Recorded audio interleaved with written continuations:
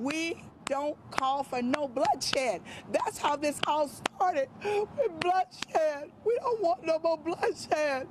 So if you're not on accord with us, leave. Go home, go wherever you come from. This is our house. You can't come in our house killing us. That's what you're doing, because at the end of the day, when these people call these families and they tell them that their daddies and their mama's not coming home no more, I know how they feel, because I got the same phone call. No justice, no peace. That's what we're calling for. Stop this killing. Stop this killing.